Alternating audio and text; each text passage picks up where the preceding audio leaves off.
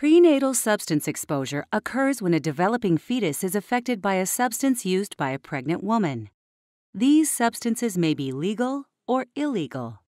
Legal substances that affect the fetus include alcohol, tobacco, THC, the active ingredient in marijuana, and medically managed prescription drugs like methadone and antidepressants.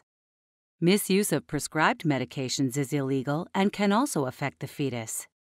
Frequently misused medications might include opioids, depressants such as barbiturates and benzodiazepines, and stimulants like amphetamines. Pregnant women may also use illegal substances that affect prenatal development. These substances include heroin, stimulants such as methamphetamine and cocaine, and hallucinogens such as LSD, mushrooms, and ecstasy. What do we know about the prevalence of prenatal substance exposure? Research on the subject can be complicated by multiple variables, but in general, here's what the national data tell us.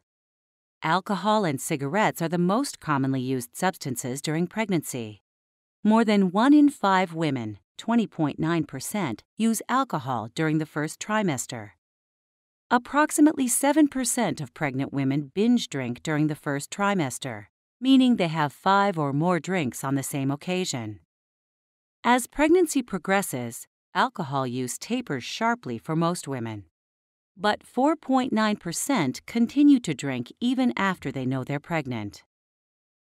Use of illicit drugs follows a similar pattern.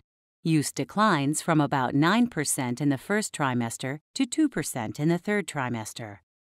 One important difference is cigarette use. Overall, cigarette use does decrease during pregnancy. However, while cigarette use drops from the first trimester to the second, it increases in the third trimester, with just over 12% of pregnant women still using cigarettes.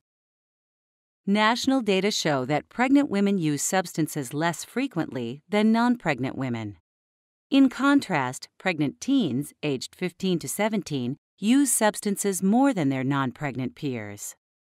Finally, although substance use generally decreases throughout pregnancy, it rebounds by 3 months after delivery.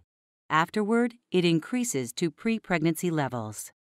You can learn more about this national data in the Handouts tab at the top right of your screen. Now, we'll look at the prevalence and impacts of prenatal substance use in Colorado. Select Next to continue your learning.